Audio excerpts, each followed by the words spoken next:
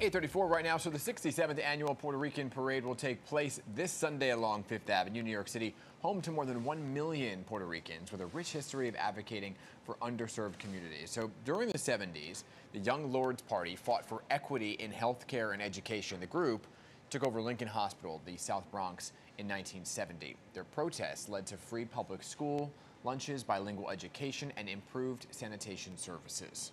Joining us this morning to discuss the contributions of the Young Lords Party and to share her own celebration of Puerto Rican culture is poet activist Mariposa Maria Teresa Fernandez. So good morning to you, Mariposa. Thank you for being with us. Good morning, Hazel and Dan. Thank you for having me. Of course. So last night you attended a Power for Puerto Rico event last night, and you presented in honor to a woman that is a member of the Young Lords. Tell us a little bit about her and what the award was about.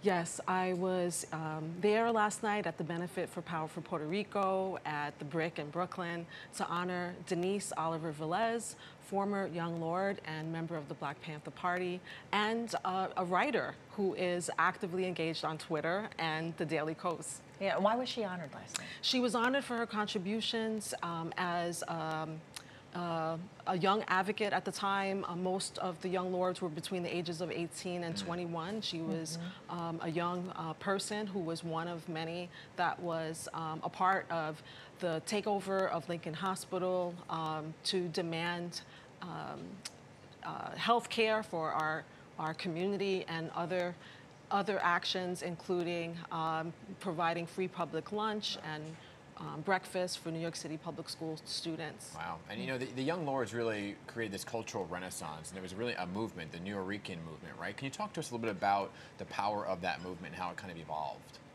Yes, the New Rican literary movement and arts movement, which was also a part of the Black arts movement. They were both intertwined in that moment in the 1960s and 70s that included poetry, art, music, you know, boogaloo, you know, just so many different art forms, documentary film, and just so many contributions that we have today. How they reel you in? Yeah, how they reel you in? Me, you know, I was just a baby at the time, but I had the space that they created so that when I became a poet in the 90s, I was able to recite poetry at the New Rican Poets Cafe and in other spaces that they created in the 70s. And this year's Puerto Rican Day Parade, they're celebrating creativity and diversity, and you are a poet. So you are being celebrated, and you're going to perform a poem for us today? Yes, I'm going to recite a poem titled Ode to the Diasporican, and it's dedicated to Power for Puerto Rico.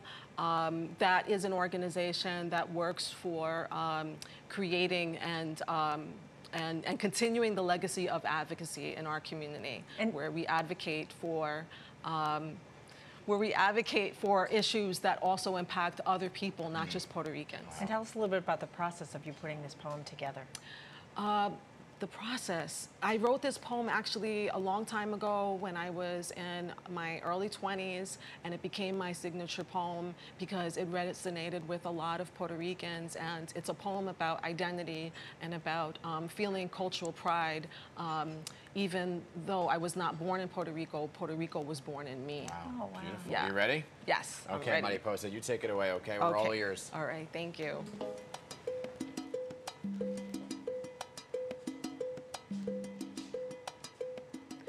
Mira mi cara puertorriqueña, a mi pelo vivo, a mis manos morenas. Mira mi corazón que se llena de orgullo y dime que no soy boricua.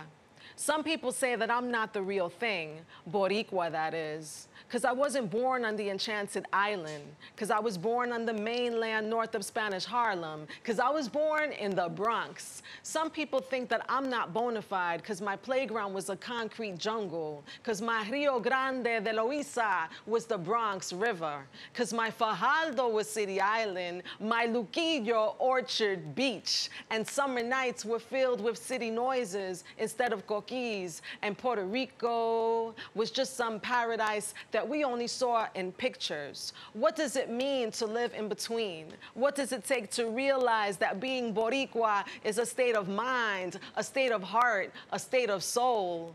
Mira mi cara puertorriqueña, a mi pelo vivo, a mis manos morenas. Mira mi corazón que se llena de orgullo y dime que no soy boricua. No nací en Puerto Rico. Puerto Rico nació en mí. Beautiful. That was amazing. You can hear the pride in your voice and just the way you deliver it as well. Thank you. How long does something like that take you to write? Actually, I just wrote it. I wrote it in the spirit of the moment after one of too many times having my my identity questioned, you know, and our identity is something that is important to us that should not be, that we should not gatekeep on the pride that someone feels in their heart, because my grandparents happened to be born in Puerto Rico and they came here to New York, but they instilled that pride in me, and that's what we carry forward. And we can certainly feel that pride. Yes. And hear it in your voice. Yes. Thank you so much for sharing your poem with us this morning. Thank you. Thank you Appreciate so it. much. Have a Thanks great for time having this me. weekend, too, at the Thank parade. you. And